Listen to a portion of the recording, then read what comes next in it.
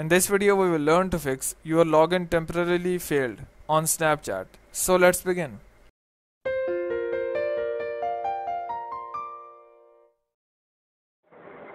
So to fix Snapchat error your login temporarily failed, what you can do is just go to your mobile settings, and here just go and search for apps or application manager. So just go and search for it. Here it is. In your case it might be application manager, so just go and tap on it. So here are all the applications listed. In your case you might have to swipe twice left to get all the applications listed. Once you are in all the applications, what you can do is just go and tap on these three dots at the top. Here it is, and tap on reset app preferences, and here tap on reset apps. After that just scroll down below and search for Snapchat.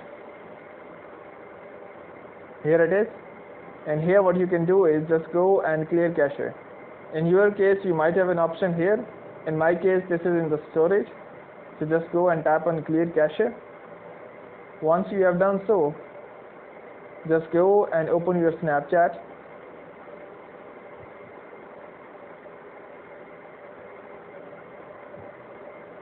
So here is the issue fixed. If you still have an issue, what you can do is just go and try to reset your password. It might be an issue with that you have forgot your password or something like that. So just go and reset your password. Hope by doing so your issue will be resolved.